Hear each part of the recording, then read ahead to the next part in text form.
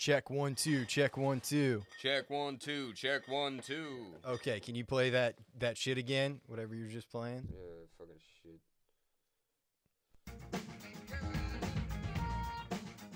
Can you hand me the charger?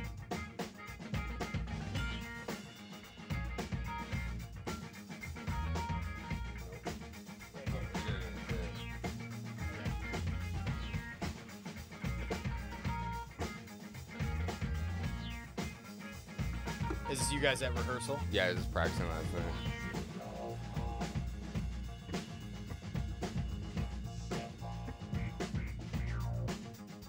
We kind of eased into this episode tonight. Yeah, man. Yeah, I like the fact that we done that. Yeah, we were chilling a little bit. Sipping on some of these, Road sodas, dude. yeah, man, these, hypoallergenic yoo-hoos, you know what I'm saying? High life, man. This is my dad's beer. Cause fuck Rolling Rock. Yeah, man, they stopped making that juice from that weird creek in Latrobe, Pennsylvania. We just had to go funk with that lady on the moon. But she is cute. The girl on the moon, she's a cutie, dude. From the Rolling Rock? Nay. Miller High Life. Oh, I didn't even know. Dude, stare deep into the bottle. I think I can see my soul. When I was a young man, I'm talking young, prepubescent, that raisin lady had me feeling things. You thought the raisin lady was sexy? Yeah, absolutely. She's out there grape farming, dude, in like this homemade Amish type shirt. You know what I'm saying? Like, Yeah. You don't want to make any comments about the Amish community on this podcast? nah, man. I'm not. Nah, man. Other than the fact that they're wonderful people and I respect everything that they do say and I trust their judgment completely.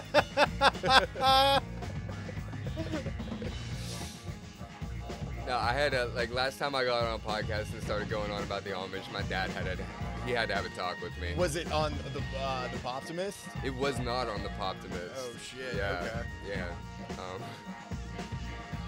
But I said nothing but the truth. But sometimes the truth hurts. Truth hurts, man. But do you want me to shut this jive ass music up? Yeah, you can shut it off. Yeah. We're just warming up right now. Okay, I wasn't sure if we've done begun. Do the fade out. Fade out. Yeah. There we go. There it is. Fuck yeah. Nice to be in this nice leather chair. Yeah. Something had to die to make these chairs possible. Yeah, for sure, 100%. Danny was like, "Yo, do you want to use these chairs for the podcast?" And I was like, "Fuck yeah." He told me he was gonna be offended if I didn't use this space down here, for anything, for the podcast, for music shit. He's like, "You feel free to jam down there and do shit down there," and so I've just been kind of chilling, man. Man, you need to stink it up down here, man. This basement's got so much potential.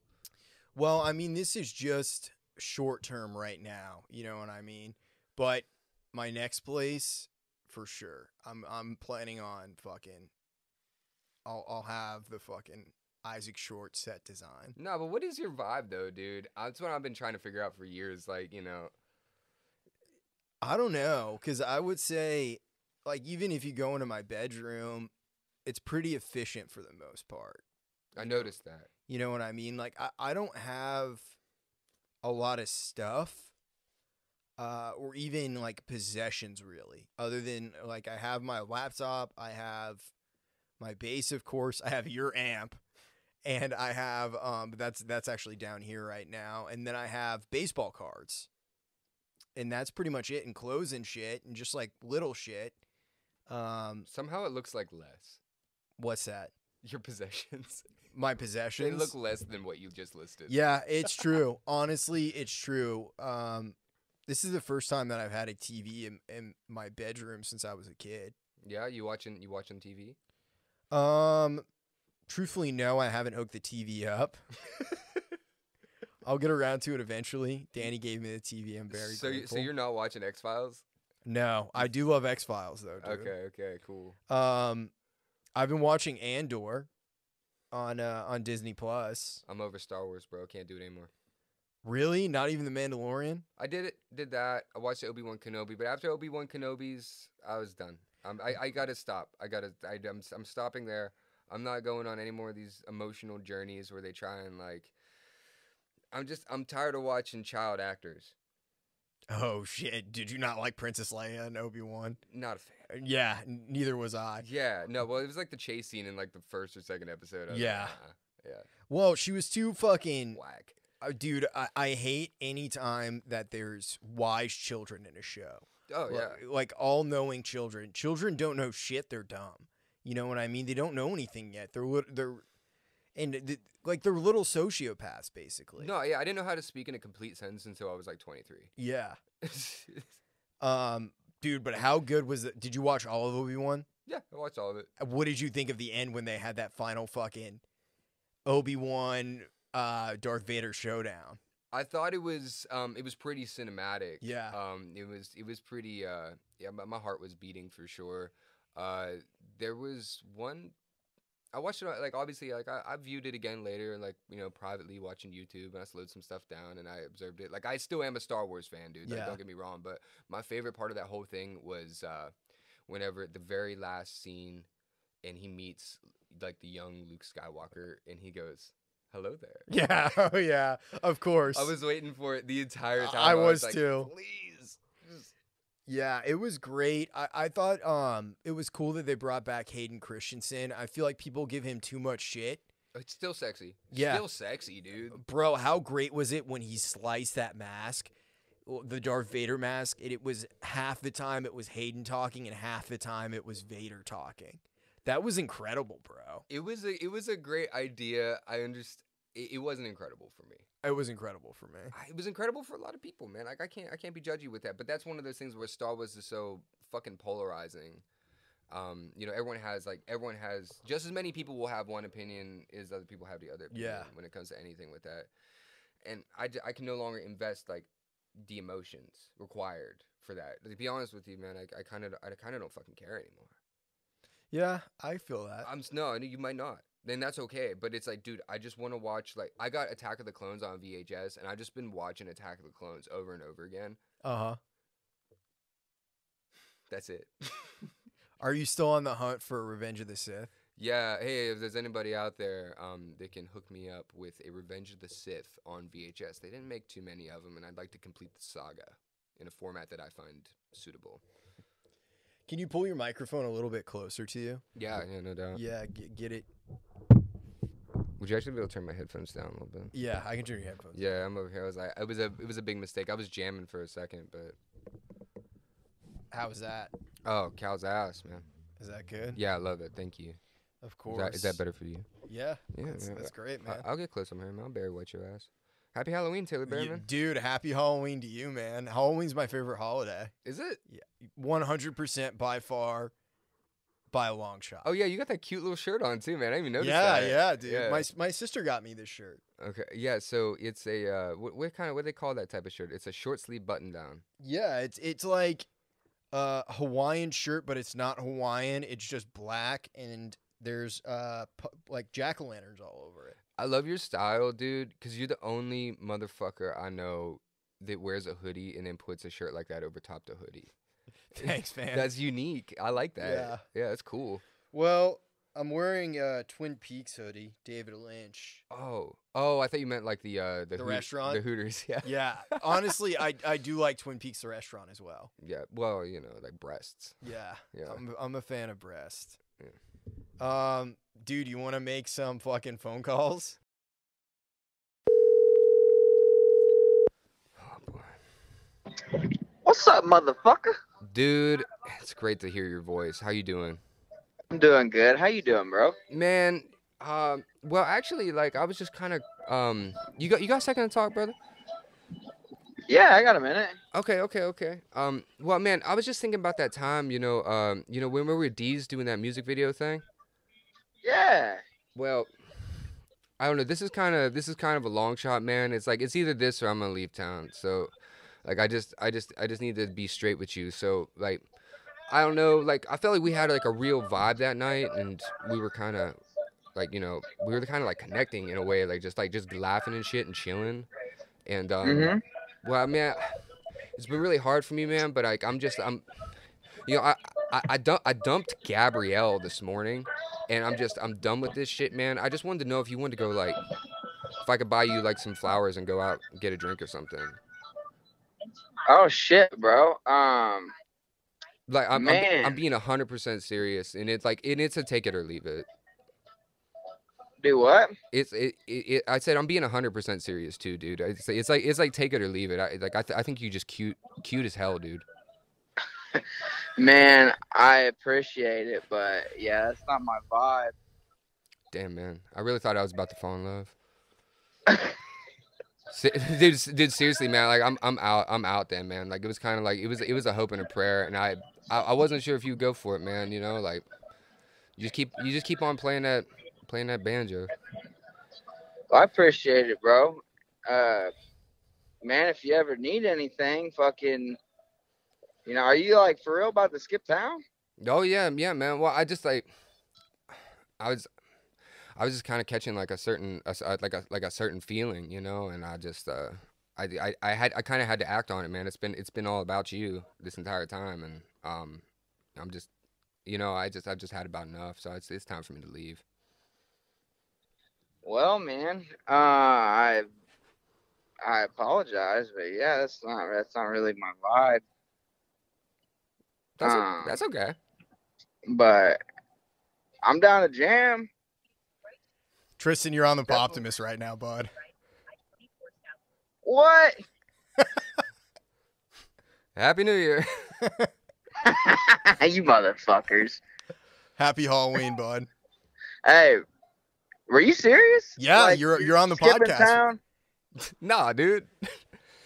No, I was but getting ready to say. if you ever do want me to buy you flowers and have, like, you know, a passionate affair, bro, like, I will fuck you up. You motherfucker. Tristan, That's funny. who else should we call? Bro. Have you already called Millhouse? No. Honestly, do you want to do this in Millhouse? With the same bit, same yeah. goof. Okay. Do it. Please do it. Okay. Well, Tristan, bud, thank you so much for joining us. We're gonna give Millhouse a call and see what he's up to. You motherfuckers. That's funny. All right, boys. Enjoy it. Hey, keep it real, man. I'll see you. Keep it real, Tristan. We love you, bud. Love you guys. We'll see Bye. you. He took that surprisingly well. No, like almost too well. He was very gentle, dude. No, he was like, man, you want jam? God damn. What was that? Who was that? Bro, I think we're just gonna have to talk for a little while. What? Yeah. I'll talk to you for a little while. Yeah. So the Weird Sisters, that's your opener. by the time this comes out, the Weird Sisters will have played a show at the fucking basement. You guys have anything else the rest of the year that you're doing? Yeah. I'd have to look at my calendar. We're doing a few things in November. But yeah, this Friday, tomorrow, we're going to Cincinnati, playing the Southgate House. First time up there, it's gonna be sick. And then we're doing the basement on Saturday, and then we're doing kind of like a weird. We're gonna be like just putting some spacious music behind, this dude at the Villager Sunday in Nashville. Is it another artist or? Kevin Woodvest. Yeah, he does like a TV show. I don't know. I actually have no idea what it is. I have no idea what it is. We said yes to this, and because he said he does a talk show at the Villager. That was why I said yes. Shit. Okay, so are you doing the talk show? I don't think so. I think we're just kind of like Reggie Playing? Watts. Yeah. Yeah. Okay. Just me and Gabby just synthesize our little guitar, drum machine or some shit. Like just like real removed in the corner, just funking, while he does his thing. At least that's my idea of it. Get that Madison Square Inn. Let's book a room. Let's book a room. So the Madison Square Inn. Dude, you should ask them if it's haunted. Yeah, dude. Yeah. And then accuse the lady of kissing your girlfriend again. Okay. Yeah, dude. This place is. Thank you for calling the Madison Square Inn. You're welcome. If you know your party's extension, please dial it now. For all other calls, either dial 0 or wait for the operator. Was I supposed to hit a button? Oh, it's ringing. Yeah. Madison Square Inn. Hey, man. I'm actually trying to book a room. Do you have any availabilities? Or when do you need it for? Well, I'm kind of looking to do something special for my wife this weekend. Just trying to spice some stuff up. Like with the holiday season and stuff coming up. So like I had a couple questions. Like, first of all, do you do any like festivities for Halloween? No, sir. This is just like a little mom pa hotel, so you might want to check with some of the ones downtown that have special things going on. No, that's okay. I really liked your price point. But I'm just looking for like just a little love nest for two. I mean, when are you wanting it for? Just the whole weekend. I'm really trying to blow it out. Oh, okay. Well, we have daily rooms every day. They start at $85 a day. Well, now you're gonna think I'm a little wild, but like I'm trying to pull something off here. Like, what do you have two that might be available? Because I got this other girl. Yeah, though. You want them beside each other? I mean, that'd be most convenient, but I'm also kind of worried about the noise, No, they will. Usually nobody complains. Because the daily rooms here are in a separate building than from the people that lives here all the time. Oh, you got some long terms. Okay. Yeah, we got people that's been here 20 years. Oh, that are in the front building, and then they have a separate building back by the pool. Oh, so you got a swimming pool? Is that available this time of year? Yeah. Oh, okay, yeah. They might want to take like a little dip. You got like hours on that? Because sometimes I like to see the moon while I'm swimming. No, they keep it open till around 9 o'clock at night. Well, the sun sets early in Tennessee. Is that correct? Right. Okay. Well, do you have any like a hot tub? You got anything warm? They got they don't have any. No, sir, they don't have any of that here. What about like a bathtub? You got like some do I need to bring my own bubble bath? Yeah, you have to. 'Cause okay, yeah. They just got normal. These are just like normal rooms. Well, you sound like a nice girl. I'm just trying to like do something romantic for like aromatherapeutic. Right, I understand. Well, what do you when are you wanting it for? When are you wanting to come in tomorrow? Yeah. I'm gonna be getting into town like tomorrow. Do you have any recommendations though on like aromatherapeutic bubble bath? Not right off the top of my head, hon. Okay. But if you come in, you ain't got to make reservations. We always have plenty of rooms on the weekend. Okay. That sounds good. What's your name exactly? My name's Cindy. Oh, Cindy. Okay, that's great. It's really nice to talk to you. Yeah, my name's Ezekiel. Okay. Like the bread. All right. Well, just call back if you want some rooms. Okay. Yeah, I will do that. Thank you very much. You're welcome. Goodbye. Okay, that's just great because I finally got her name. I've been prank calling these motherfuckers, and the fact I finally got a name out of them. How many times have you called? Oh, hundreds. I call them almost every day. And she doesn't recognize your voice? No, I think it's because I got that forwarding thing that happens at the beginning. Oh, man. Well, you know what, dude? She was the one on the last episode you came on. She was the person. She sounds cute. You were telling me earlier tonight, we were kind of chilling, and you were telling me about how the Weird Sisters have kind of changed again. as far as the way you're playing live, what do you guys got going on? Well, the first way that we changed, Taylor, is when you left and you broke our hearts. I'm sorry, dude. No, the heart's still broken, man. I'm I did what I had to do. not actually over it yet. No, yeah, we've been changing a little bit, man. Just putting the rest of the musicians that have the misfortune to play with us under more duress. Just tightening the screw further and further. No, we're doing we went to New York, Gabby and I, and we had a really profound experience up there. We spent under a week just running around the city pretty carelessly and going to a lot of like gay clubs and disco clubs and as well as seeing had some really profound moments. We saw Nate Smith in his band at the Blue Note. Oh shit! Okay. Yeah, that's cool. That was righteous, man. Well, just to be in the Blue Note, man, because you're just thinking The history. Yeah, I don't know if I've ever stood in a room that Miles Davis has stood in, or John Coltrane, or something like that. Like I don't know if I've ever been in a room that was quite as historical, in a jazz sense, something like that. Herbie Hancock's played there and shit. But we did that. We saw a band called Karungabin in Brooklyn. We had all I these, know who they are. Yeah, they're rad. Kiera's a big fan of them. Dude, they're amazing live. I don't know. There was just a page turned in my brain, at very least. I know for Gabrielle as well. But, music always comes naturally for all of us. But the big page that turned in my head was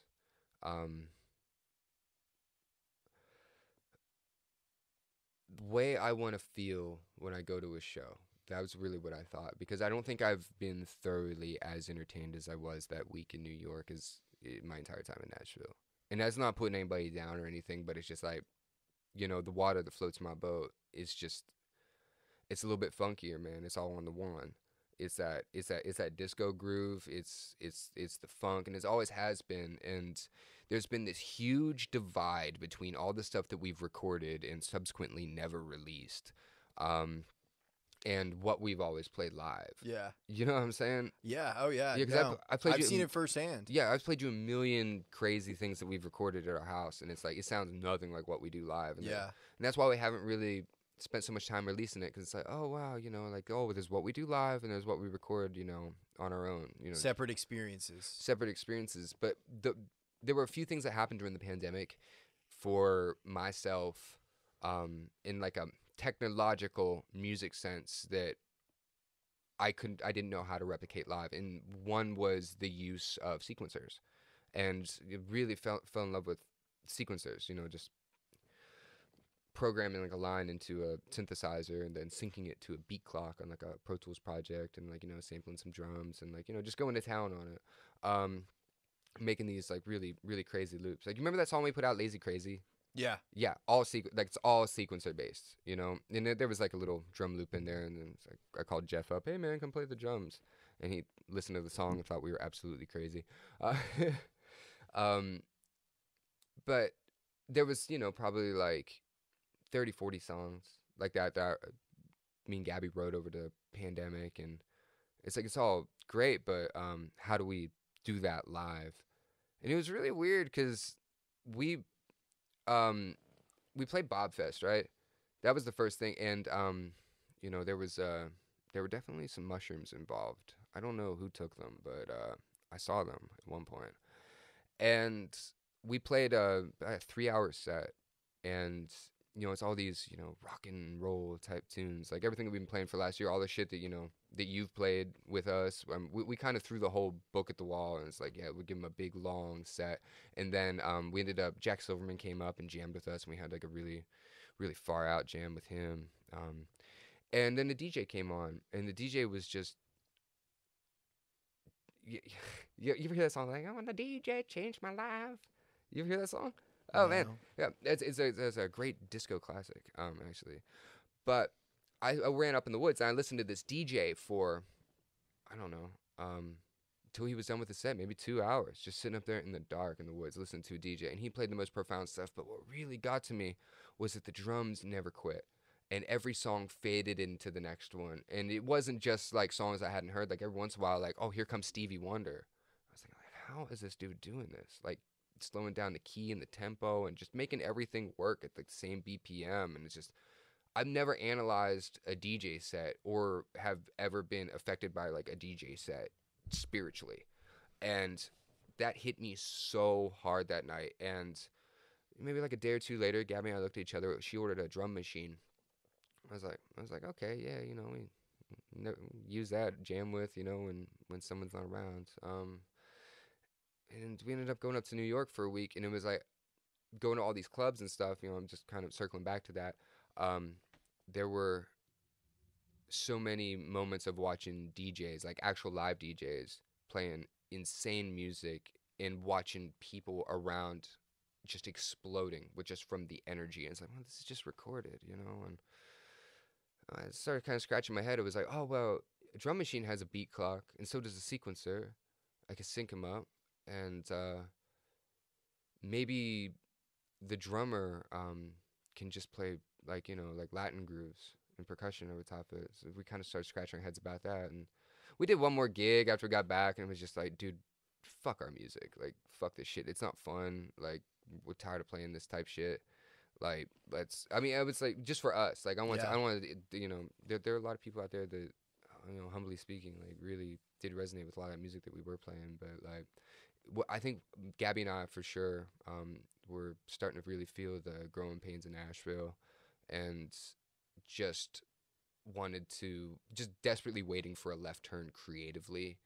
And this entire year, we've just been like, we've been gigging and stuff, but we're like also just throwing shit at the wall and seeing what sticks, and like trying to find like just that next unique sonic plateau, and, you know, whatever. But as soon as we started doing that, it was like, oh my God, like, we're dance commanders now. We can just, like, you know, we can just make endless grooves, and we can finally find a way to be funky instead of so rocky, and finally find a way to incorporate that side of us that was only able to blossom in a studio setting.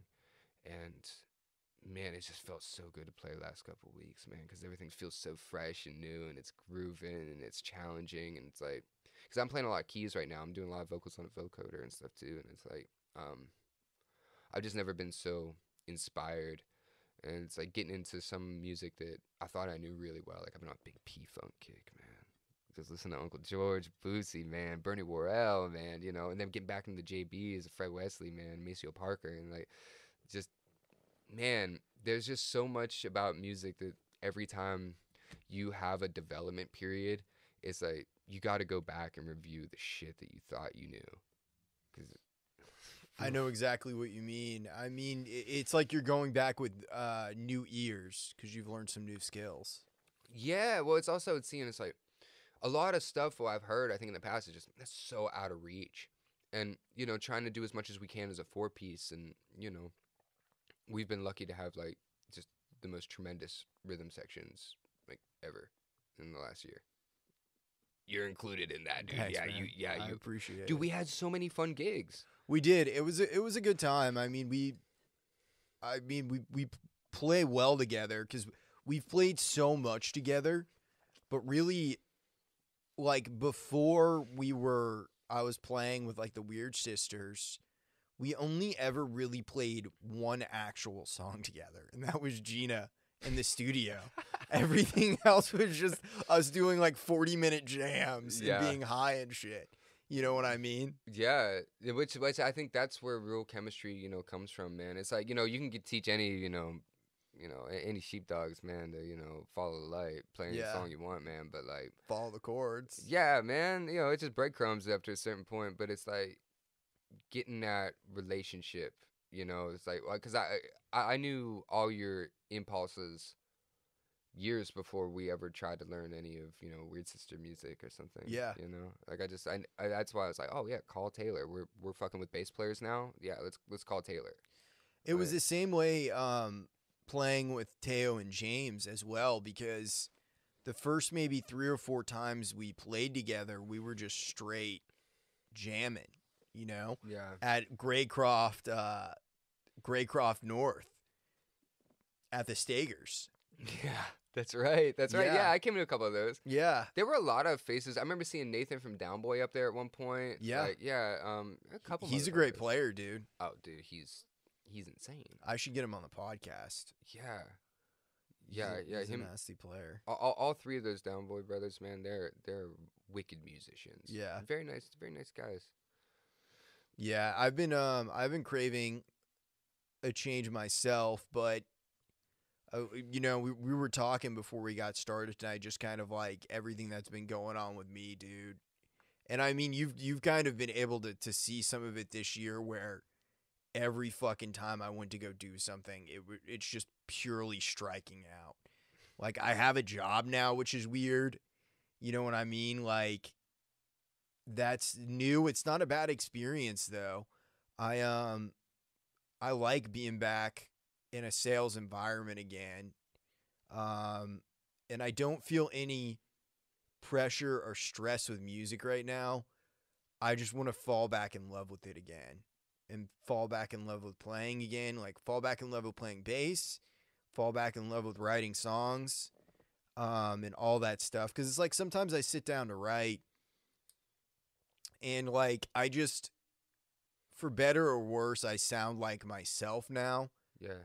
And I'm fed up with the way that I sound. And that's kind of what you were saying to a certain degree. Oh yeah, yeah. It's you drinking your own pee for too long, man. You start getting mad cow disease. Yeah, that's. I think there's a lot about intent.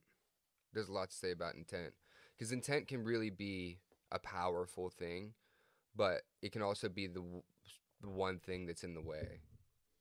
And that actually kind of ties into what you're saying about jamming. Like, when you, Teo, and James were getting together, that's all you did was jam. It's like, imagine if you guys just went in there and was like, we have to write the song. It's like, you got to play with it, No, for sure. And I think that's gonna come back around again, playing with Teo and James. But I'm just thinking with yourself, man. Yeah, no, for sure, absolutely. Yeah, I mean, music, it hasn't been fun in a while, like I had fun like playing with you guys and doing all that shit. It was a good time, but there's that was like fruits of labor almost, like where I finally started to experience some fruits of all my work and like dedication over the years in Nashville of eating shit. Yeah. And it was cool, and it really felt like an achievement. But I even told you, like, that was a peak for me in some ways, and I was on top of the fucking mountain. I was doing all this shit, man. I was doing too much shit. I was overcommitted because I wanted to be, like I wanted to be playing in multiple bands. I wanted to be doing multiple podcasts, and then I didn't have any free time, and I didn't ever really take care of myself. I didn't take care of myself at all. I didn't sleep enough. I didn't eat well.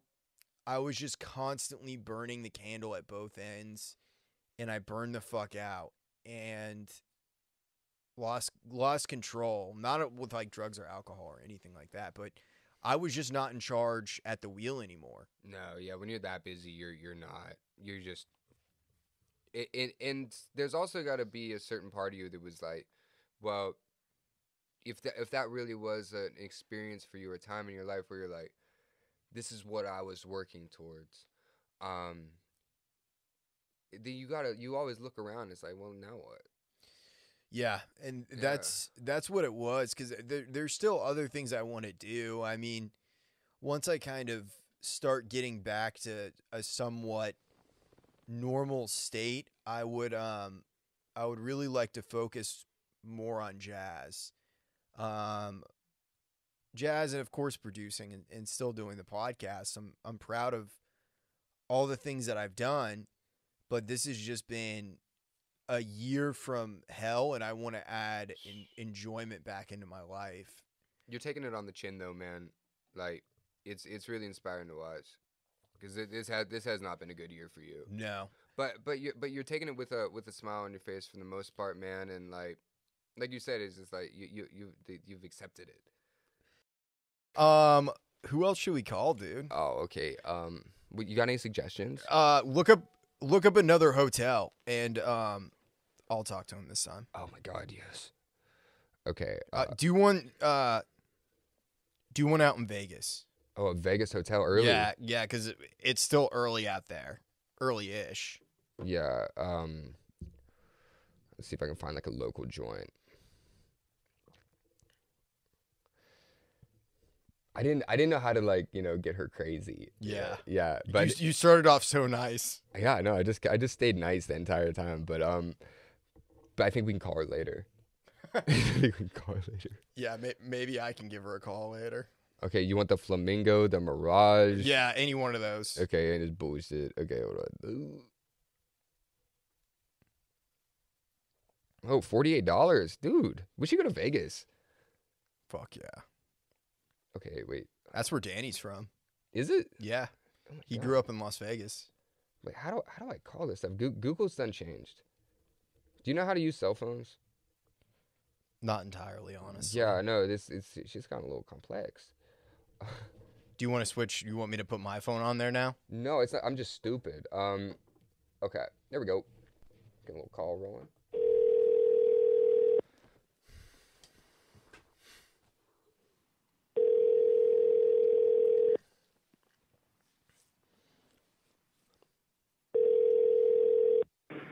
Thank you for calling the Downtowner Boutique Hotel. Hi, yeah. Is the general manager in? No, not until tomorrow. Okay. Is there maybe like a night manager in that I could talk to?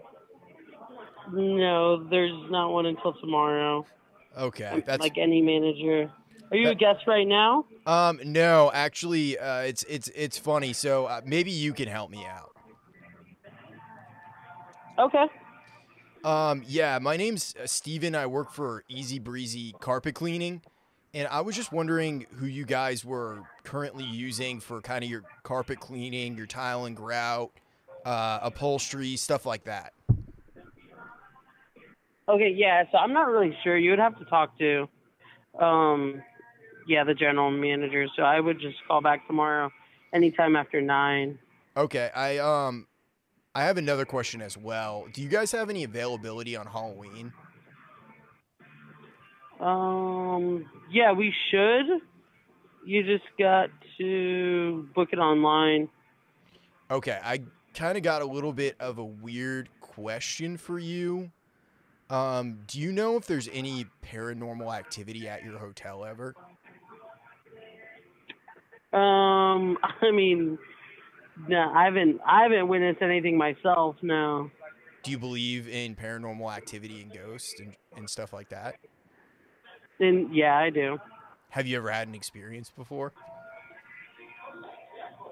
In my life or here at the hotel? Yeah, in your life. Oh, yeah, a bunch of times. I have too. Everybody always thinks I'm crazy. What's happened to you? I mean, when I was little, I used to see stuff at, like, my grandma's house all the time. It was weird. What did Just you like, see? It was just, it sounds crazy, but just like transparent, like people that look like transparent. Like obviously they weren't there, but they like you could see them, but they were kind of like transparent. That's scary. But I mean, that's when I was like younger, so I don't. No, I feel that. I mean, I don't know. I want to book a room, but I'm just worried.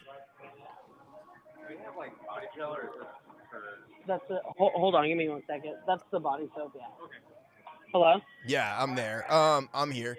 Do you know if there's? I think like a haunted have you been to like Zach? Have you heard of Zach Bang's Haunted Museum? No. What is that? It's here. Let me get what it's really called. So I met a bunch of people who go there, and they said it's pretty. It's Zach Baggins Haunted Museum. Is that like Frodo's cousin or something? Who? Frodo, from Lord of the Rings, Frodo Baggins. Oh no, I don't know. But I heard that place is pretty haunted. What is it called? Zach But, Baggins Haunted Museum. Yeah. Okay, I'm gonna look But, into that. where are you from? Well, I'm in Tennessee right now, but I own a carpet cleaning business, so I'm on the road frequently. Easy breezy carpet cleaning. We've really been expanding, so I'm just trying to. I got a couple of clients there in Vegas, like some other hotels I work with, some casinos, and we're just trying to keep things growing. But I'm a naturally curious person. I also do like paranormal investigations, even though it scares me. But yeah, I was interested in maybe coming to your hotel to check it out. My phone died. Oh no! Damn, dude, that was amazing. You could. Here, I'm gonna keep recording. Here, give me that shit. Yeah, that was brilliant. It was called Zach Baggins. I found it. Okay, I'll look it up. We're looking up. So Isaac's phone died. Yeah, I mean, at a certain point, I just had to, because it's at every turn, just things were going wrong. I mean, it really started about a year ago, whenever my amp died at the gig at the end. Oh my God, let's just talk about that gig for a second. That was a sweet gig. Yeah, it was a sweet gig. That was one of those gigs where it was like, man, we were all on. Yeah, but okay, so for those of you who don't know, Taylor plugged in his Fender Rebel 15, and because he was playing with us, he had to turn it up all the way every time we ever played, and it just stopped working at that point. Thank God there was a house bass amp. Yeah, well, no, it wasn't a house bass amp. It was those the dudes who were headlining the show. I used that guy's stack. It was it was like a Galligan Kruger or something like that, and he let me use it, and yeah, it was. That's when things started going wrong. Like a week later, my alternator died in my car. That's right. And I had to stop. I wasn't able to make any money for 2 weeks. Got that fixed. Was starting to roll in December again. 2 weeks later, the shit with all the Vertigo shit started happening. And that's what it's been ever since. And it's like I was playing with you guys, playing with Violet Moons. I decided to leave to focus on my health and like having a job, because at that point I had a job that was locked down. I was ending like I had one more gig that I was going to play with Busted Mustard in Norfleet on a Sunday night, and that Monday I was supposed to start work the next day. And then that Friday, the company called me and was like, "Hey, it's a no-go. We're doing layoffs." And because like truthfully, like I wasn't making a lot of money playing music, but it was a part-time job. Like I was at least making some money. I was able to pay some of my bills with it. Yeah, I know. Yeah, we paid you. Like, yeah. You paid me. Violet Moons paid me. And we were always busy with Violet Moons. Like there was some weeks where we were playing 2 gigs, 3 gigs, and then on top of that, just rehearsals before every single gig. Dude, the rehearsals, man. Yeah, and it's like I'm putting you through like string theory, trying to like get our bullshit down with like, and it's not even like the music's that complicated. It's like, okay, and then and then we're gonna do this, like all these like little intricate moments, Yeah, I mean, it was a detail oriented gig, but that was what I liked about it. They were both pretty. I would say the Violet Moons are pretty detail oriented in their own. They're not just like 4-chord jams. No, I mean, they're like very feel oriented. Yeah, it was all about the feel with them. Yeah, and like they're songwriters. They're great songwriters and great singers, of course. But like, really that gig was about holding back. And then with you guys, it was like, and I've told you this before. Like playing with you guys, it's a chops gig. Like you have to be able to fucking play. There's no ifs, ands, or buts about it. You have to know your fucking instrument if you're gonna play with the Weird Sisters. Because if you don't, you need to just fuck off, and you need to quit right then and there. But you guys wouldn't fuck with anybody who didn't. Well, you know what I mean. You don't fuck with amateurs. I fuck with amateurs, but but not in your fucking band. No, not my band. No, but it's I think what we're constantly, me and Gabrielle are trying to do is constantly push ourselves and each other, our music, as far as we can at any given time. Like, me and Gabby are not stoked unless we are pushing our limits in some way. Like, right now, the limit that I'm pushing is, like, playing the keys and then switching to guitar. I recently started playing a Strat instead of a MISG. And that's all just a big lesson in the guitar don't fucking matter. And the pedal board's next, and then the amp. Like, I would just want to, like, I want to be the type of guitar player that can, you know, just like, yeah, just give me, you know, anything.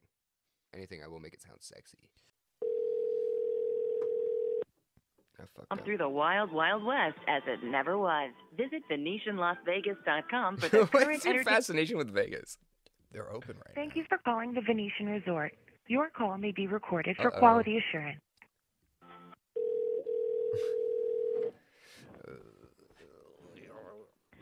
Thank you for calling the Venetian Resort, Las Vegas. My name is Lee. How may I assist you? Hey, yeah, is the general manager in right now? No, they'd be in the mornings. Okay. Maybe you can help me out.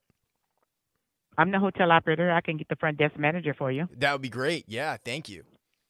One moment. Visiting Where are you going with this, Taylor?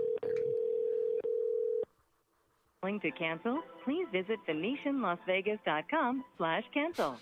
To request a copy of your folio, please visit VenetianLasVegas.com/folio.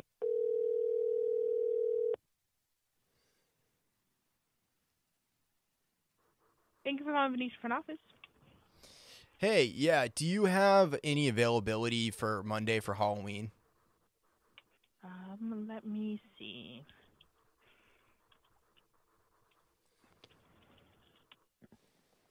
It does look like we have availability on Monday. Okay, cool. I have a weird follow-up question for you. Okay. Do you know if there's any paranormal activity at your hotel? None that I'm aware of. Have you ever experienced any kind of like paranormal activity before? Not at the hotel, no. Outside of the hotel, though, are you a believer? Yeah. There It's is a place that's like right down, like by the art district. It's heavy with that type of activity. Like what is it? What do you mean? The what is it called? The Zach Baggins. I've heard about this place museum. before. What's the deal with it? It's for me. It was a lot to take in, honestly, but it was really cool. But you do feel like the different energies and whatnot. Would you see there?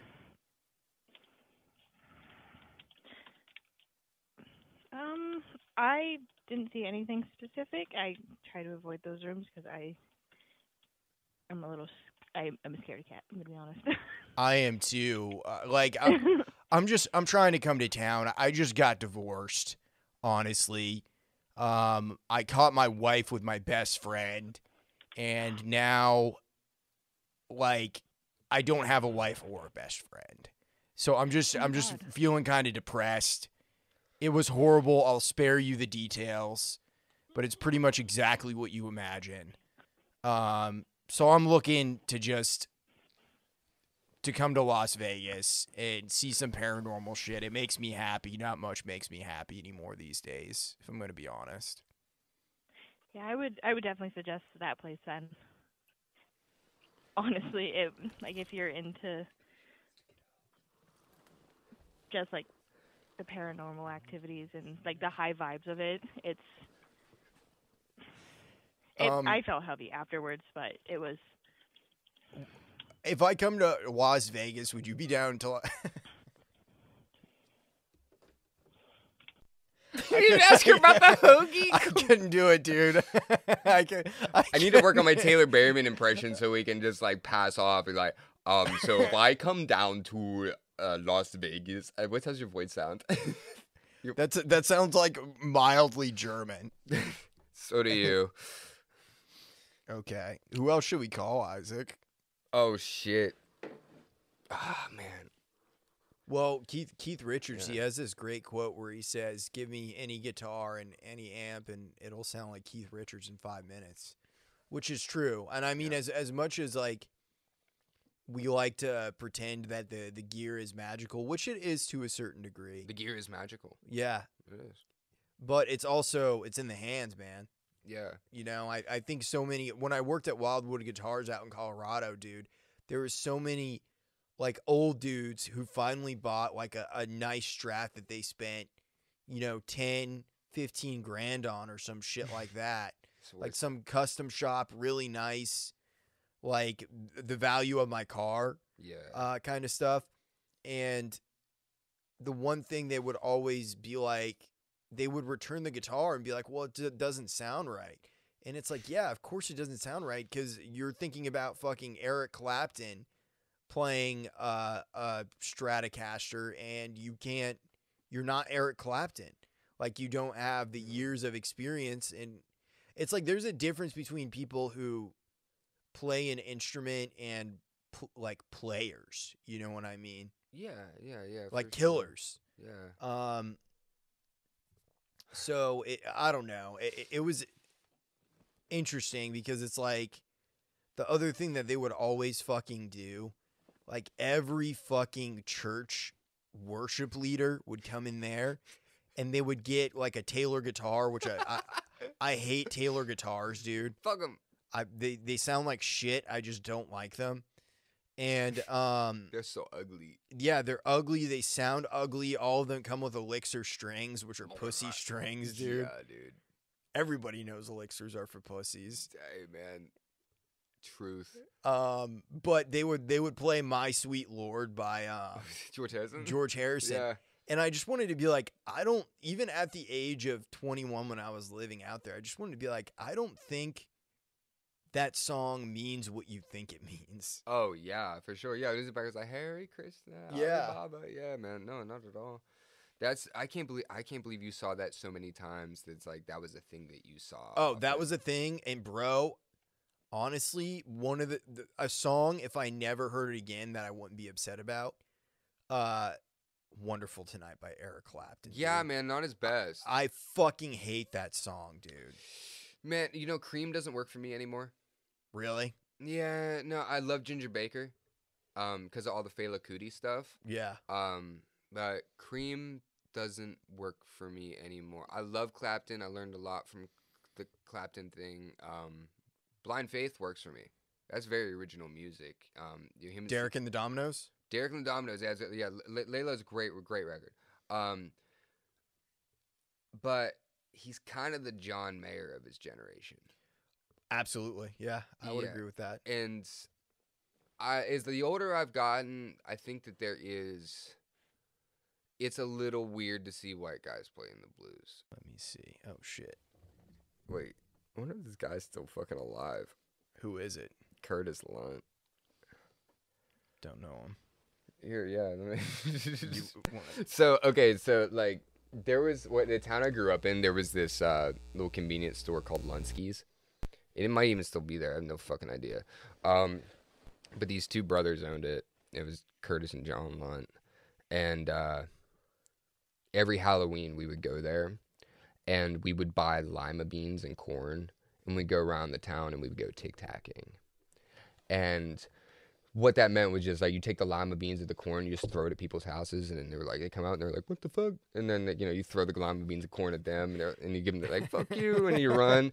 And shit, we do that for like in TP people's houses. We would do that for like a month before Halloween and like a month after, just torture people. But there were a few instances where people would get like a little bit too, they take it a little bit too seriously, the fact that we were kids. And there was this one dude's place, we just called him Crazy Dude, and he ended up getting like a beanbag gun. And, like he ended up like shooting a kid with the beanbag gun. Oh, fuck. Yeah, dude. Yeah, like fucking him up. And then this other kid, I think it was either Roy Pachersky or his brother Turkey. And like he knocked his ass over and just beat the shit out of him one day. This like fucking 40-year-old dude just come running out of his house and just like try and attack these children. But that was kind of like the fun of Halloween, Potentially dying? Yeah, no, there was one dude's house, John Galetti's dad. I would go to his house every night at 2 a.m. I would walk there with a couple rolls of toilet paper, and I would TP their house. I did it for like every day for like 3 weeks. and you know, just going back to school like on 1 hour of sleep, just being like, but they just kept trying to figure out who's doing this, who the fuck is doing this. They couldn't figure out when I was doing it or who it was, and it was like, yeah, man, it's me. I'm 15 and I got nothing else to do. Let's see if we can call one of the Lunts though. Curtis Lunt.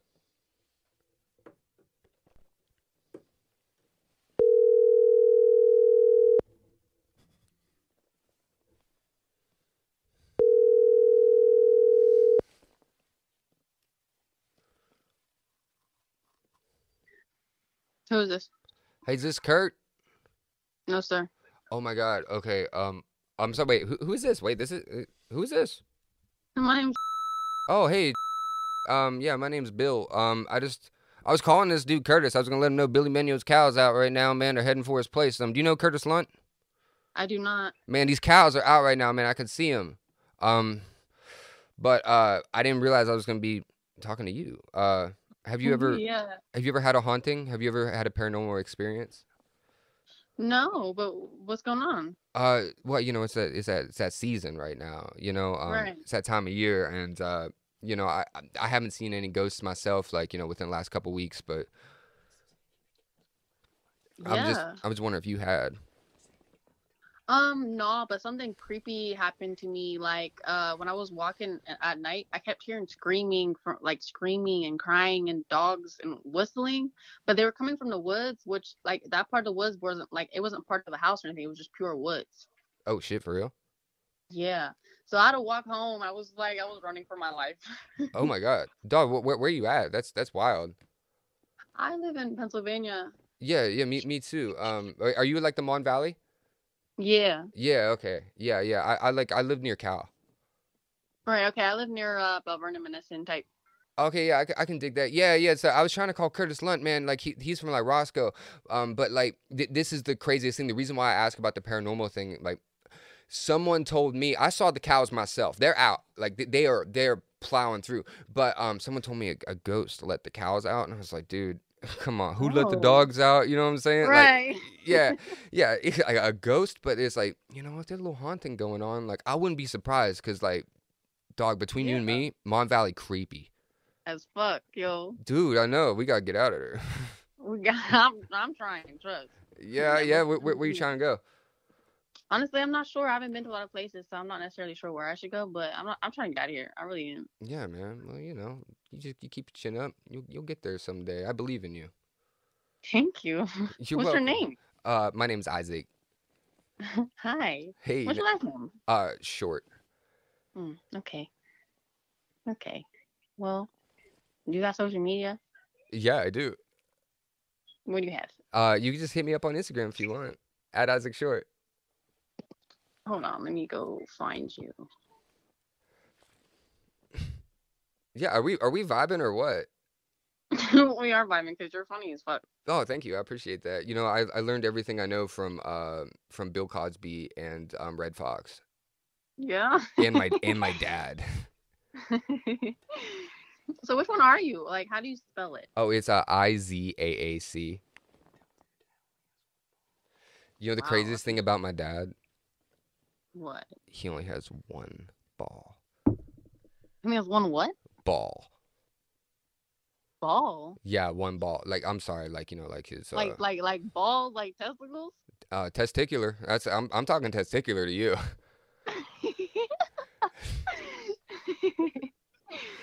Okay.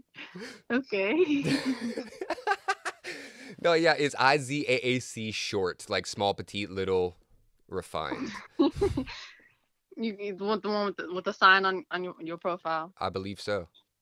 Okay, yeah, I got you. Yeah, am I good looking enough for you? Yeah, you're pretty good looking. Oh, okay. Wow, a good review. You're funny. You're pretty funny. I like it. Well, shit, girl, hit me up. I got you. I hit you up, trust. All right. Hey, have a nice night. Okay, I'm gonna go. You too. Don't let the ghost get you. Yeah. Hey, you too. We gotta keep each other safe out there. Real shit. I'll talk to you later. Yeah. Look out for the cows, man. Bye. Bye. That was not Curtis Lunt. She was down to clown, dude. Dude, yeah, she's down with it. Gabby's gonna be pissed when she hears this. Is she? Yeah, of course she is. Nah, man. She'll have something smart ass to say about the Mon Valley, but that girl seemed really nice. I wonder if that girl's hot. I wonder, man. Look it up. Look it up to see. Yeah, did she actually follow me? I bet she did, dude. You think? Bro, you might have been the first person to ever get a girl interested in you from doing a fucking prank call. You want to try Madison Square Inn again? Oh, yeah. Let me try this time. Here, pass that back. Oh, there we go. There we are. Yeah, we're back. We're back. Yeah, no, you need to... Thank you for calling the Madison Square Inn. If you know your party's extension, please dial it now. For all other calls, either dial 0 or wait for the operator.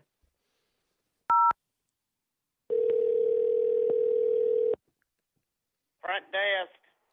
Hey, yeah, is the manager in? No, they're not. Can I help you with something? Yeah, you might be able to help me out. This is, Steven with Easy Breezy Carpet Cleaning. I was just trying to find a manager to talk to about cleaning the carpets for you guys. They'll be here about 10 o'clock in the morning if you want to call back. Okay, well, maybe you can actually help me out. Okay, what do you need? Yeah, I was just wondering how often you were having, like, the carpets and the upholstery cleaned. They don't. They don't? They just vacuum them. Yikes. Have you guys ever had bed bugs there before? You ever had what? Bed bugs? Not as far as I know. I don't know. I don't know about that. I mean, I just answer the phone for them. Do you like your job? I have two other full times. I just work here part time to help them out. Are you friends with, like, the owner or the manager or something? Well, I know the owners. I know the people that own it. Okay. Yeah. Do you guys have any availability for Halloween on Monday? Oh, I'm sure they will. They have availability all the time. Okay. Yeah. I kind of got a weird question for you. Is that it? Well, I was wondering, is there ever any, like, paranormal kind of activity at the hotel?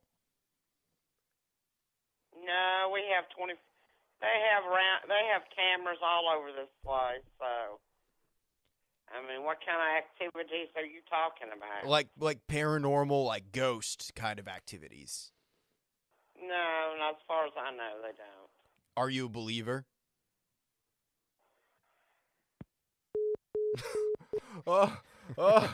Yeah, dude, they take no shit sometimes, dude. It's like sometimes you just gotta get it in quick. It's like she ain't there to chat. She's there to tell you to fuck off or to fucking like how much does this shit cost per hour? Like, guys our age, we've watched Joe Bonamassa single-handedly destroy blues. You mean the guy that signed your guitar? Oh, yeah, and then I fucking sanded it off. I didn't know. Yeah. I didn't know when I met him that he was such a douche, dude. I mean, like, don't get me wrong. Like, if I sit and listen to, like, a Joe Bonamassa interview, it's like, oh, yeah, this little, like, nerdy white guy is, like, he's got some interesting shit to say. Yeah. Like, I met him, like, he's weird. He's weird looking. He's just, like, you know, he should be running a vintage guitar shop and, like, not shredding blues scales. Like, it's the most obnoxious shit I've ever heard in my life. Like, destroying the blues. Like, it's, and all these blues cats, man, like, this is the music that they created to come from. That was a camaraderie. Everything was happening in Chicago. Like, I've just know enough about it where it's like, you just got to respect it and either take it to outer space and, you know, just continue to work on it. But don't stay in the traditional sense and just try and overdo it, because that's bad. That's a bad thing. That's an evil thing to do to the blues, because now when people think, certain people, they think, oh, I love the blues, and they're thinking about like a Marcus King or like a, you know, Kingfish or like a Joe Bonamassa. Like, fuck all three of those guys. They fucking suck. They're fucking pieces of shit for fucking calling themselves blues players, dude. They know nothing about the fucking genre, and they don't deserve to fucking play the guitar. They know nothing about it. What makes you say that? Dude, it's just they're shredding the blues. They're not doing anything creative. Like, I get there's an audience, but, like, that is literally supply and demand. Because, like, all these blues cats, like, they were amazing because they were playing on the absolute limits of their abilities. If you go and see Buddy Guy, to this day, he plays on the absolute limits of his abilities as a guitar player, creatively, spiritually. Like, that's what it's about. That's what it's about, and that's what he knows. That's where he's from. He's on all those Chess Records recordings. Like, Buddy Guy had been there, done that since the beginning. But he's the last one. Like, I saw BB King live, man. Like, that motherfucker can do it. Like, that's what he does. That's his thing. He invented that thing that he does. But it's like, you get a fucking guy like Joe Bonamassa. It's like, bro, are you fucking Peter Green today? Are you gonna try and be fucking Clapton tomorrow? Are you gonna be over here playing a T-Bone Walker lick? Like, fuck you. Well, fucking blues lawyer.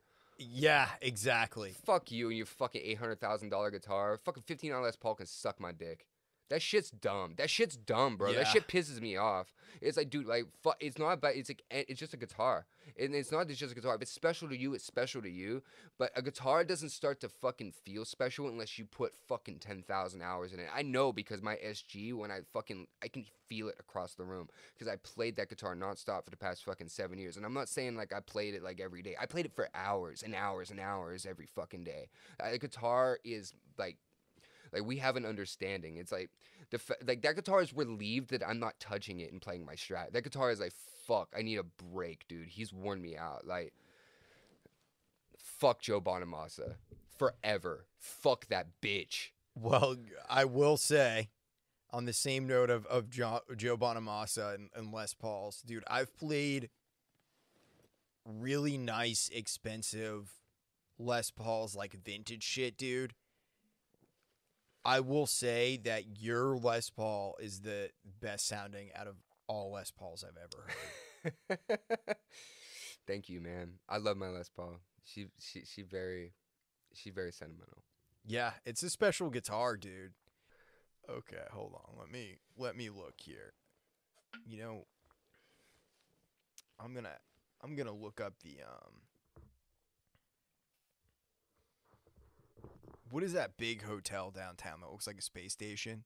A Sheraton? Not the Sheraton. Looks like a space station. It's the JW. JW? Yeah. GW. You know. HW. Are you an HW? Versus just W. Yeah, I mean, a little bit of Herbert. A little bit of that Herbert in there. Herbertron.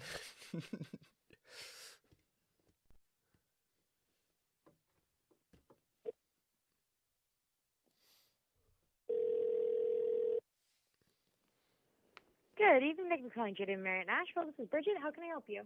Hey, Bridget. How's it going? Good. How are you? Good. Do you have any availability on Monday for Halloween? Give me one moment to check on that for you, okay? Okay.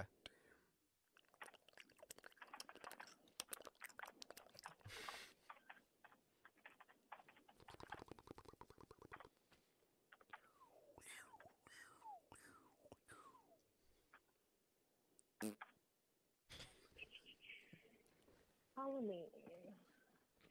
It looks like we do have availability. Do you want me to connect you with reservations? No, I just got a couple of questions about the Sure. hotel itself. Me and my wife are gonna be in town. She's a goth chick, so it's like her most special day of the year. I know this sounds weird, but she like is wanting to stay in a place with like paranormal activity. It's kind of like a thing for her, you know what I mean? And Personally, I would suggest the Union Station Hotel. is it haunted? Yes. What's the deal with it? You know, like most hotels are a little, or at least a little haunted because people are always dying in hotels. But People the are always Union dying in Station, like, hotels? people die in every hotel. Heart attacks. I mean, it happens. It hasn't happened at this hotel yet, but we're still relatively new. That's part of it. But like, if you go to any hotel that's older than 10 years, people have died in them. Anna Nicole Smith died in a hotel. Yeah, people die in hotels all the time. It's just, it's a thing. You're traveling, you do too much, you have a heart attack.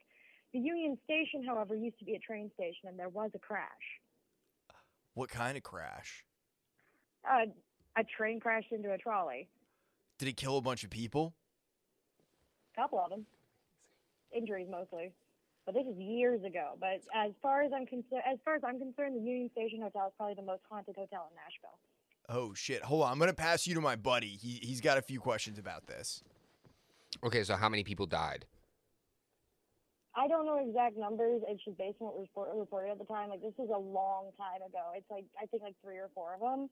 But again, it was mostly injuries. Okay, that's a couple. That's all. That's all right. Okay. But people die at your hotel often? Right.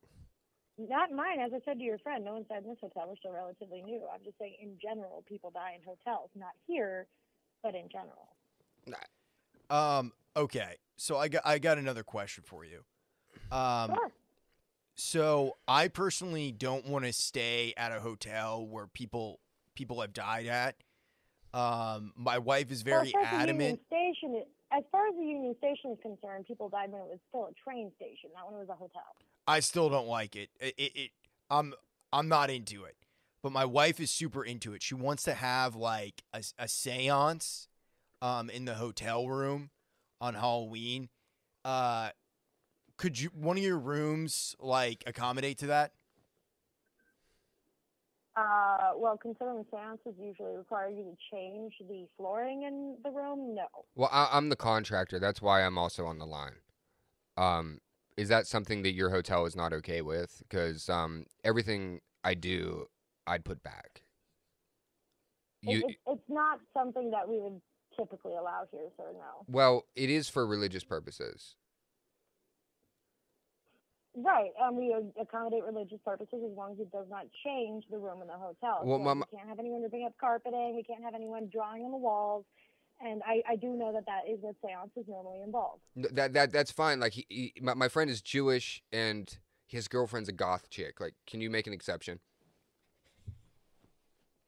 Sir, if you wanted someone to make an exception, that's something you'd have to speak to a manager about. I do apologize. Okay, tomorrow after 9 a.m. That's fine. We're gonna call back tomorrow and talk to a manager. But it's just I've been building homes and stuff for like 25 years, and I would say I'm a master of my craft, and you have nothing to worry about it. I'm hoping that you can put in a good word because we're really trying to I understand that. let Halloween go off with a bang. Cannot make the accommodation. It would be something a manager would have to make. That's tight. Wait, I got a question for you. Sure. What is your policy on sacrificing animals? Probably the same as our policy on accommodating prank phone calls like this one. Hey, happy Halloween! Oh, that's called the... Okay, so, dude, if you can think of something fucked up to say to Union Station, I was the nighttime valet, dude, there for like 2 months last year, dude. I rolled into that place, and I was like, bro, I want to work from 11 to 7 a.m. every day. And I worked there 7 nights a week for like 2.5 months. And they all thought I was crazy because I was just out there smoking cigarettes and just fucking scribbling in my notebook and playing guitar. You want me to call the Union Station? Well, I'm trying to think of something fucked up to say to them because you can drop my name and just ruin that whole thing. Like, I don't care. Like, just say I did something terrible. Okay. Just say I did something terrible. It's like, do you remember you had a midnight guy working there, Isaac Short? He did this to so and so. How long ago was it? I quit that job in like October of last year. It's been about a year. Okay. Yeah. But if Wesley's still working the front, then a lot of those dudes will remember me. And if they don't, just ask for security because those dudes will never leave. They get paid too much. But that hotel sucks. It's like only old people go there, and people were definitely dying. People were definitely dying all the time because you don't go to that hotel unless you're over 80. Thanks for calling the Union Station. How may I help you? Hey, yeah. Do you have any availability for Monday for Halloween? 1 second.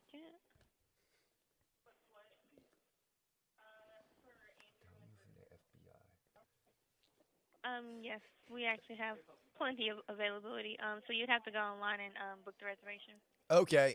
Maybe you can give me some info. I'm gonna be coming there with my wife. She's super into Halloween. We hear Nashville turns up for Halloween. Is that true? Yeah, pretty much. And our 7th floor is haunted, so Haunted. that might be interesting for you. What's the deal with it? Oh, this used to be a train station, so there's scary stories about this hotel. Oh no! Ask about the haunted train. Like our room, 711, that's Abigail's room, and that's our haunted room. Who's Abigail?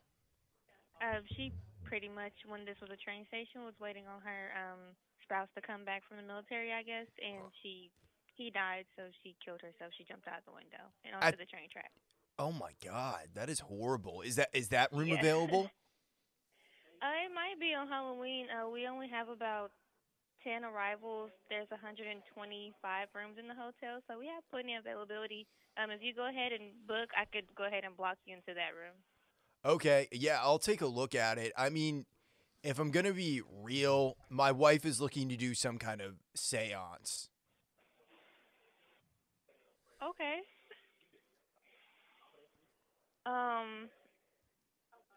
One second. I have my coworker who can give you some suggestions. Okay.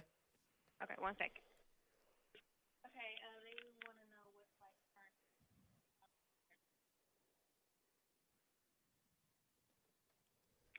Hello, this is Roosevelt.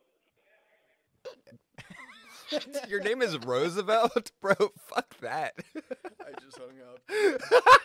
I couldn't handle it when he said it. When he said his name, dude. Roosevelt. Do you think you'll ever go back to the Les Paul being your main axe? Oh, at some point, yeah, for sure. Yeah. I mean, because you go through phases, man. Yeah. That's the thing. I was really scared that my SG phase wasn't gonna end, and then it did, and here we are. But that just gives me hope. It's like, oh wow, it really doesn't matter. I want to get a fretless, man. I want to get a fretless bass, and put some flat wounds on it. Nice. And I feel like that's kind of the next challenge for me musically with the bass, because it's like I can fucking play that P bass all day long, backwards and forwards, but I just don't feel creative right now musically. Like I don't have any creativity currently, and then just express yourself. You know, if you when you feel the need to, you will. When you feel the need to, man, you will. Like you're gonna express whatever that emotion is in you right now, whether it be like a depression or a anxiety or something like it. You just gotta like. One of the best lessons I ever heard from somebody, man, was if you're trying to write, just put pen to paper and just start writing your thoughts. And as you start writing your thoughts, man, like it might lead to like a poetic thing or something, but it's gonna lead to something. Like you just gotta do it, man. There's been a couple weeks where I'm like, man, I don't want to touch the guitar, man. It felt really, I felt cowardly. I felt like I was letting myself down. I felt like I was letting music down most of all. And but you just gotta remember this, like, it's all in good fun, right? Like and you just gotta start. Like the hardest part of anything, any project, any moment, it's just starting. Yeah, starting. Bro. Well, there's something to be said for just fucking doing. You know what I mean? I think a lot of people, they attribute some mystical quality to everything, which there should be around music to a certain degree, but it's also, you just gotta figure it the fuck out. Like, now, I mean, we've been doing this for a minute, Isaac. You know what I mean? We're not masters of the craft yet, but we're not fucking apprentices anymore either. Well, that's 714, 714, yeah, dude. Man, we in that 714 stage. Free beer and chicken. Yeah. No, John Lee Hooker, till death do us part, man. Yeah. No, I think that's an important concept, man, because like until I was really hot on that shit, I think right around this time last year when we started playing together, because it was huge realization for me. It was like the 713 mindset being like, okay, we're trying to get good at something, trying to figure out what it means to get good at something, but like oh, I know I ain't fucking good enough, you know. And you can stay in that mindset till the day you fucking die, and you will always not be good enough because you have that mindset. No matter how good you are, man, you will not ever have the opportunity or ability to shine until you decide that you are worthy of what you're working towards. And then, you know, that's kind of when the 714 comes in. It's like, yeah, bitch, like as a guitar player, like, bitch, I'm good enough. But like I ain't no 715, like, son. Like, you know, I know that I'm good enough. Like, you put a challenge in front of me, like, I will attack it within the best of my abilities. I'm humble. I will learn the tools that I need to do that. Like, I've demonstrated that to myself time and time again, and you know, music is the most important thing to me. Like, you know, hands down. And like, but you know, it's not an arrogance thing, you know, knowing that you're good enough. It's just, you know, you have to know that you're good enough in order to, you know, continue to the next level. You know, if you get to 715, man, you know, you're like fucking, you know, you're like George Clinton, man, or you're like fucking Gandhi or some shit. You know what I mean? Your respective medium, you know, you're fucking that Da Vinci's. Like, Yeah. yeah. It's what we're trying to reach, dude. It's a never-ending pursuit. It's a never-ending spiritual journey. And right now, I feel like I'm in a relationship with music, but we ain't fucking right now. We're not kissing. We don't sleep in the same bed every night.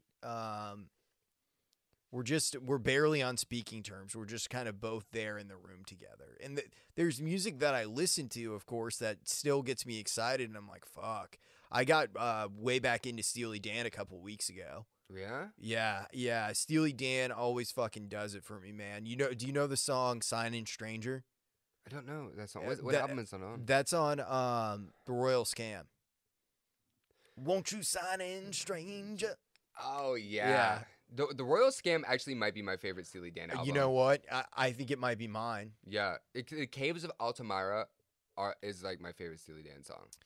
I would probably say for me on that album, I really like the Fez. Oh yeah, do it without your Fez on. Yeah, honestly, dude, every time I hear it, it does make me think of the Weird Sisters. What? Yeah. The Fez? Yeah, the Fez, because that seems like something that you guys would play and you would think is funny. Dude, that's a high compliment. Yeah, that's a high compliment, dude. I love that song. That album's brilliant, dude. I mean, Steely Dan is brilliant, dude. And I've been really digging on Jeff Skunk Baxter as a guitar player. That dude is cool. Yeah, he's good. He's like a defense contractor now or some shit. He doesn't. What? He just does music for fun. Like he still plays gigs and does shit and does albums, but he works as like a defense contractor for the government or some shit. Stop smoking weed then. Yeah, for sure. No, that was when I was a kid, man. I flip over the album and it was just like, who is this dude? And he looks like he's just smoked all the weed in Mexico. Like every time you look at him. Yeah, I got super into what's his name, the bass player, listening to interviews with him. Who plays on that particular record, or do they have a steady bass player? So Walter Becker in the early years played bass for the most part. Really? But eventually they brought in Chuck Rainey. That's who I'm thinking of, Chuck Rainey. Who else did he play with? He's played with Aretha Franklin. He's played with everybody, dude. Like his list he's King Curtis. Like the list is deep. He played with King Curtis. He played with King Curtis. Is he on that Live at the Fillmore album? I think he might be. I literally listened to that the other. King Curtis is my favorite horn player. Period.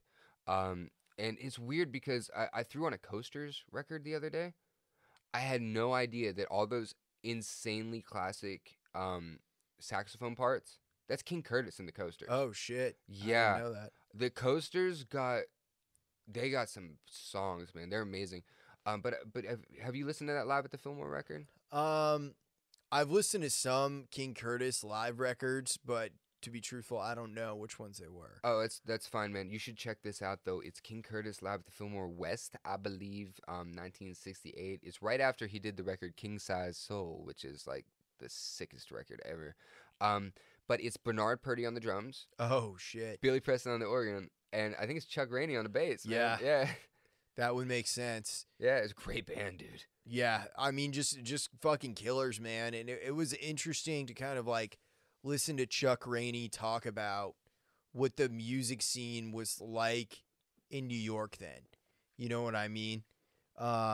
Just hearing him fucking talk about what it was like to gig and how he would go on the road, but it would only be for weekend dates, and he would be like, I need to be back on Monday in New York so I can do session work. Because he was just straight session work. Oh, so he was like a 9-to-5er type. Yeah. Yeah. Which is perfect. It sounds perfect to me. No, dude, I do not know why that's not your whole existence. That's what I'd like it to be. Yeah. I mean, right now... You're perfect for it. You're bred for it, man. Yeah, I really feel like I am. And as far as playing with people, I can... With most things that are like rock...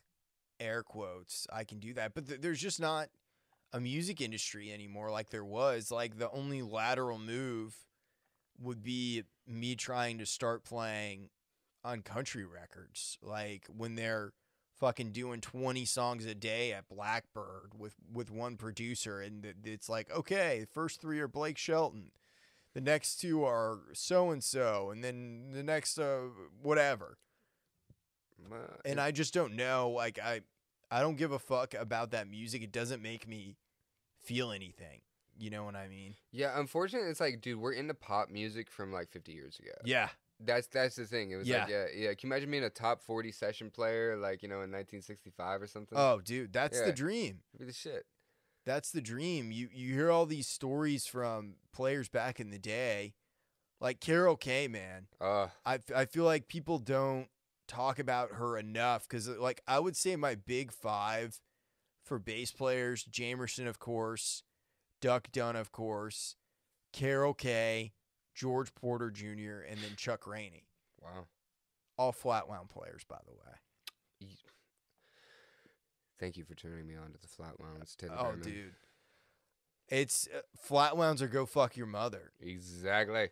I mean, there are things round wounds are good for. Absolutely. I'm not going to argue against that, but there's so much round wound propaganda, I feel like. I feel like so many players in town, like how many players do you know in the East Nashville scene that play flat wounds? Yeah, too many, man. Like, that play flat wounds or round wounds? Well, the dudes that I fuck with that are in my fold that are like, I'm making music with, flat wounds. Flat wounds. That's kind of one of the things where I'm just like, if you know what's up, you're playing flat wounds. If you know what's up, like that's a very specific, flattering tone. Yeah. Yeah. And then if you're into round wounds, you could be into all sorts of other bullshit that I'm not really trying to fuck with myself sonically, Yeah. Yeah. Well, I just feel like round wound players, for the most part, they want to slap and pop too much. Which slapping and popping is okay. And in context, Chuck Rainey slapped and popped. He slapped and popped on some of the Steely Dan stuff. But everybody is just constantly jerking off over Flea and Les Claypool and Maynard James Keenan, who are all great players. Yeah, but they're very acrobatic, and it's like they only fit in their various. They got their own funk, man. You know what I mean? Yeah. Like they're funking in their own, like, highly specialized. Highly specialized. Which there's nothing wrong with that. They found their thing. More I don't power want to any you. of those guys in my band ever. Yeah, exactly. I don't, like, because they got so much a signature thing. It's like, I'd have to, it doesn't work with my flavor, man. It's like, it's like when people put ketchup in the mayo, dude. I want to start like, I don't fuck with mayonnaise, dude. Yeah, I don't. Do you too? Yeah, you don't fuck with mayonnaise either? Oh my god, we bonded further. Yeah, I don't fuck with mayonnaise. I don't fuck with ranch. We damn Northeast boys, bro. We vinegar and blue cheese. Dude, you know what I don't fuck with? People who fucking eat their pizza with ranch. I've done it, but I'm kind of a hoe. I'm gonna pretend you didn't say it. I'm a friendly hoe. Yeah, I'm gonna look past it, dude. I'm a but slut. look, it's already pizza. You know what I mean? It's already pizza. Is that not enough for you? Even if it's bad pizza. That's my whole thing with it. It's we're so fucking gluttonous as Americans. It's like it's already perfect even when it's bad. I completely agree. See, like, now, if I'm going to implement the ranch, let me just tell you this right now. The pizza is probably 2 days old, been sitting in my glove box. I believe that. I 100% believe that. And there's no barbecue sauce, teriyaki, like there's no other thing, no like Frank's Red Hot or nothing like that. It's like I got to dip it in something just in order to ingest it. You know what I'm saying? Like, might as well. Yeah, you might as well. You know what I'm saying? Like, I'll dip it in a rinse, but like, dude, that's what makes me a slut. Those fundamental moments, dude. You know, when I go against my own code, dude. When I go against my creed. I know I'm not supposed to eat ranch. I don't like it, dude, but it gets it down, man. I don't go against my fucking creed ever, dude. I make a stand and I never go back on it. Dude, that's what I like about you, actually. Taylor, you're a very real, honest motherfucker. You Thanks, always, man. No, for real. You astound me with that type because, like, man, there is never an opinion that you back down from. Like, when you don't fuck with somebody, it's arm's length, buddy. Well, here's the other thing. When it comes to people, I'm willing to give people another shot if I've sensed that they've changed in some way. Yeah. You know what I mean? But like anybody that I don't fuck with, I just want if I've gotten to the point to where I don't fuck with you, it's that I've seen something, and this all sounds very judgmental, I know, but I've made the assessment in my own mind that I feel like it's someone who lacks character in some way. Yeah. Like you know all the people that I don't fuck with and that I don't like, and like you know who I'm speaking of. Yeah, yeah. And any of the people that I don't fuck with and I don't like, I feel like it's because they lack fucking character. And it's beneath me to even talk to them. Yeah. Damn, man. You know, you was trying not to sound judgmental. I know. You It's made judgmental. It made it so much worse. But it's okay to be judgmental sometimes, man, because if you don't have good judgment, you know. It took me a long time to get good judgment, especially like Nashville taught me that shit for sure. Like just working with so many people that only have their interests in mind, that don't, you know, don't have those core values of, like, you know, unity or just fucking assholes, man. There's so many assholes around here. Well, stuck up weirdos. Yeah, you know, like what I think it is for me, truthfully, I think I'm very idealistic. You know what I mean? And I feel like if someone has said or done something that's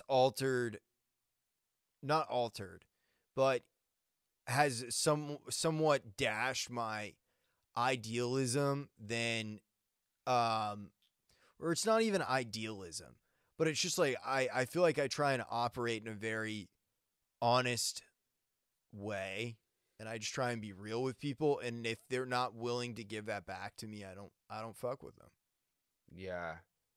Well, you can just feel it. You can sense it, man. It's just like when it's not being reciprocated. And I mean, maybe like there's a time and place for that, and maybe there's circles that I just can't get in, and there's probably a lot of people that I bump into, man. And it's like, man, I don't get that motherfucker, man. Like, he just like, is when you're just not like, you know, you don't have that type of resonance with somebody, or somebody doesn't feel comfortable being honest with you, or I don't feel comfortable being honest with somebody else. Like, maybe I'm too honest for some people, or maybe I'm not honest enough for other people. Like, I often wonder about that, man. And if it's just like, if there is some type of way to, like, you know, unify all that type of stuff, but it really isn't. It's just different shirts for different folks at the end of the day. And it's you got to be like kind of territorial of like your zone, don't you think? I would say of your zone and of your zen, dude. Yeah. I've been very conscious this year because after our house, you know, flooded, blew up, that whole thing went out the window. That fucking sucked. When we lost our house, we moved into the new spot. You know, Gabrielle threw that little little birthday bash for me. I really wasn't involved in that, but it was like I saw a lot of the people that I cared most about that night, and that was pretty much most of their first time being to my house, and it was really rad to not have so many people coming and going from my home this entire year. That's given me a peace of mind that I didn't know that I needed, because the last 5 years living at the old spot, everybody knew where you lived. Everybody knew where I lived, man. And I loved that, man. And there was always, like, you know, a couple weeks to go by and there'd be another band coming in town who's going to stay at my house. I always had people crashing at my house. I loved that.